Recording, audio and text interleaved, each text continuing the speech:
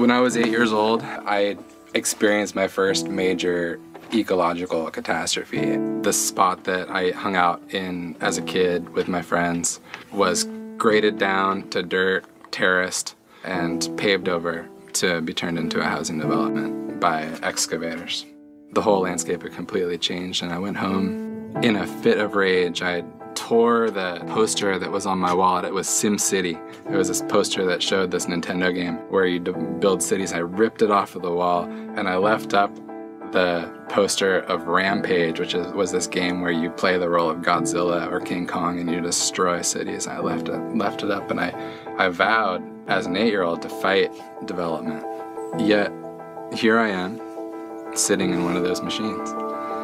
And I think it's because I believe that right now we have to leverage all the energy and resources we can towards the regeneration of the planet and the restoration of landscapes.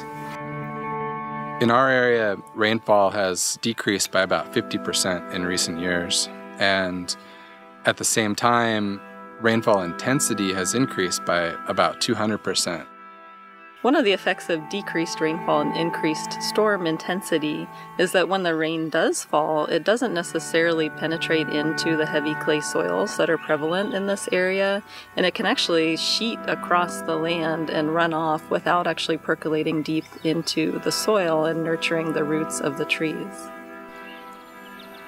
These climate-driven factors overlap with land use practices that by design or consequence have led to the rapid movement of water out of watersheds. So this includes modern plantation forestry, roads, diversions. It includes historic practices like the trapping of the beaver, water diversions for mining, and log drives. All of these practices have compounded on each other to lead to a situation where water is extremely in deficit in the landscape. When I arrived in this valley 15 years ago, the creek would be dry by about mid-July. Old-timers remember the creek flowing year-round. And over the last couple years, after most of the upland forest in this basin was logged, the creek is dry by about the 1st of June. We're seeing the trees die, we're seeing the creeks dry, and we're watching climate change occur in real time.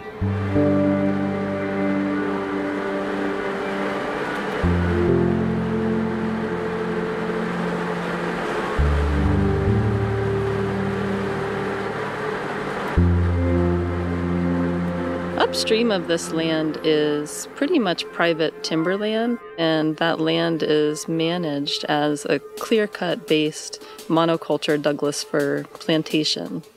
And that's the style of forest management practices that are mostly found throughout western Oregon and elsewhere. And there's actually research coming out of various universities in Oregon and elsewhere that's showing a direct correlation between reduced stream flows and clear-cut based forestry practices.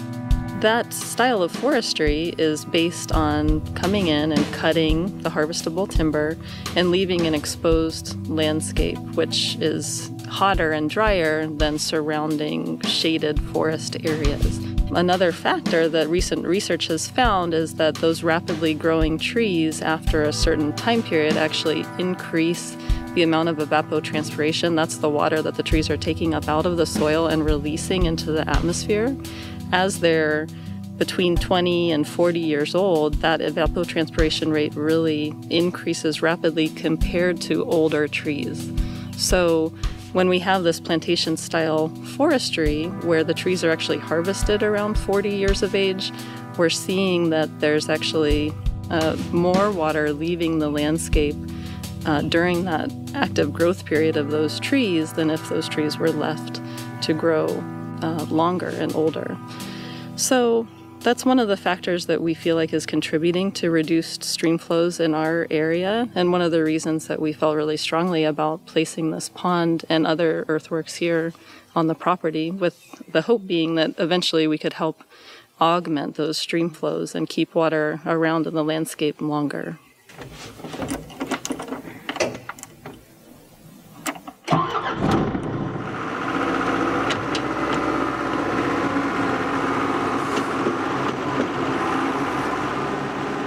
Earthworks are one way that we can reverse this loss of water from watersheds.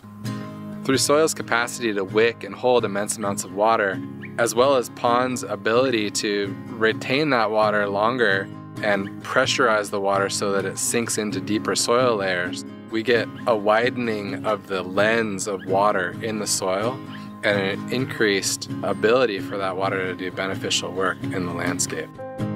The lens created by a pond increases plant growth, and through that increases carbon capture.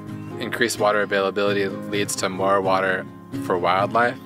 It leads to springs re-emerging, and ultimately at the landscape scale builds on itself to increase the base flow of streams and can return them to year-round flow. This pond was done as an education project in order to empower people to understand how, when, and why to build these ponds. First, we'll remove all the topsoil, all the organic soil, and set it aside, and we'll get down to the subsoil. Everybody really has the ability to do this. One can place logs and branches as check dams by hand, and that type of work can restore the floodplain, reconnect the waterways to the historic floodplain channels, and return a creek to year-round flow without even bringing in a big machine. Siting a pond is certainly one of the most important aspects of a pond project. What you're wanting to look for is the location of the pond in relationship to what it's irrigating, what it's supplying. You're wanting to locate it as high as possible in the landscape while also situating it so that it can catch as much water as possible from upland sources. I think you need to go up, like... Come uphill quite a bit. Because you're under the bubble. You're almost placing the pond at the highest low point. Technically speaking, that's considered the key point. The key point is the place where the land goes from being steep to flat. When you look at it from a topographic map, what you see is that all of the water flows perpendicular to contour and concentrates in this point. So we've identified the key point. We've also found through digging test pits that the soil is adequate for holding water. We dug a pit in August, and that pit filled up with water in 3 days. That was a very dry time of year here in Oregon. But also digging as deep as we could go with a bucket and then cutting out a slope that was safe so that nothing could get stuck in it. We saw that the soil type was adequate for building a pond.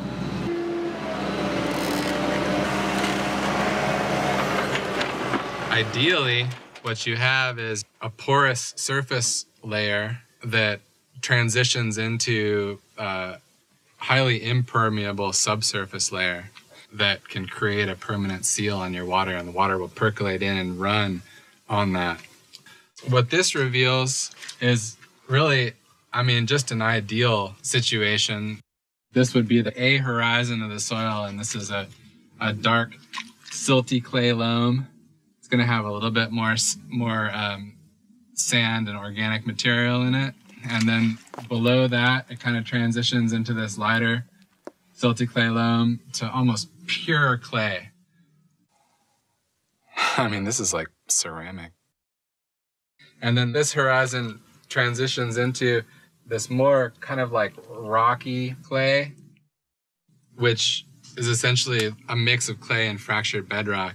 And then it gets to pure bedrock. And I'm standing, you can see that there's a little bit of flow, and that's running right on the surface of the bedrock here. So what we're primarily going to want to work with is this clay material.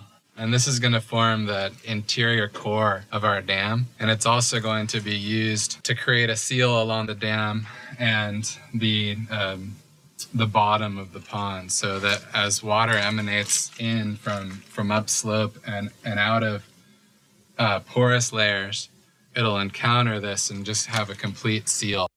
So the next step was preparing the site. We surveyed where the ultimate water level would be, where we suspected the dam height would be, and what the width of the pond would be. Should really invent a laser level that, instead of beeping like that, makes bird calls or something. And also we surveyed the plants that were existing within the footprint of the pond, so making sure that we weren't going to be impacting any rare threatened species. There's this nice monkey flower in here that I'd really like to dig up. We cleared the shrubs and the brush.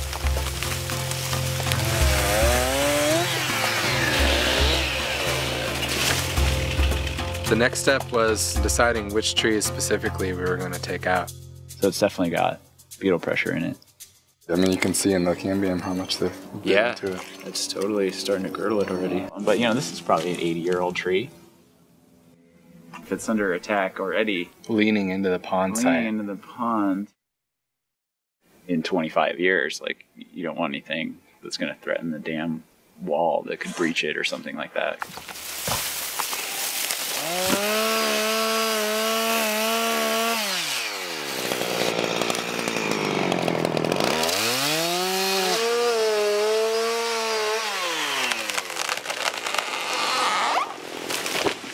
That top is really leaning out, isn't it? It must just have a couple of branches hung up.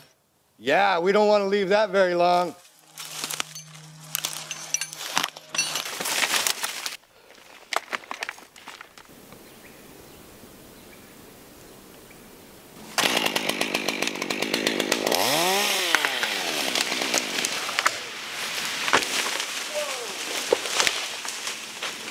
All right, you're still up there. Easy peasy. Yeah. We staged them for on-site milling and processing. And the next step after that was to clear the topsoil. So this topsoil is special, and at the end of the project, we drive back across the dam and we scoop the topsoil back up and spread it over the top of the dam. And what that does then is it creates a good substrate for new grass and other herbaceous vegetation to establish on top of the dam. We spread it around the back side of the pond as well. The next step is to trench out the area where the key goes. So the key is a cut trench in the middle of the location of the dam. You dig that out down below the excavation pit level, and we began to construct our dam by placing a wall of extremely high clay content soil into the center of the dam. And we build that key up until we get above the elevation of water level. Here, we have the benefit of having a lot of clay content. And it's said that if you have more than 40% clay, you can build an earthen dam that holds and also retains water. And I built this up until I was above the ultimate water height by about 3 feet. The dam over time will settle a bit. I'm anticipating that probably the dam will come down to about 2 feet above the water height. At about every foot of added soil to the dam, we track rolled the dam with the excavator a number of times in order to compact it as well as possible. This dam was built so that it was wide enough to be able to accommodate vehicle traffic over it from the Keyline Road, but all dams don't necessarily have to be this wide. What I did then is I cut a spillway through one side that would set the ultimate water height below the ultimate height of the dam. The spillway is built to be able to handle 3 times at least the maximum anticipated water flow coming through the channel. And into the side of the dam near the spillway, we placed a trickle tube. It is set just below the height of the spillway. And it takes the subtle flow during the non-rainy season and diverts it to a pipe which runs out and around the side of the dam so that the earthen spillway doesn't take a small flow of water year-round, because that flow can slowly cut away at the spillway. It might seem a little technical, but it's not very glamorous. You really just scoop in place for days until it's done. A lot of dirt.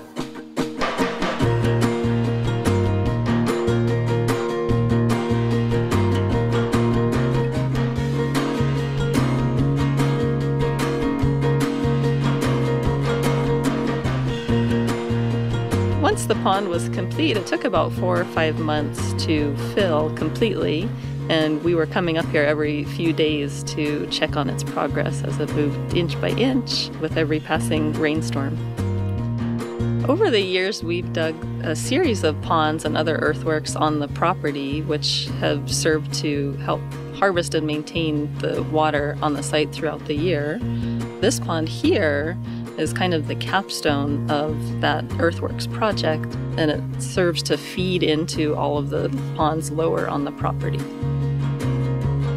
When we began, this particular valley would have very little water moving through it.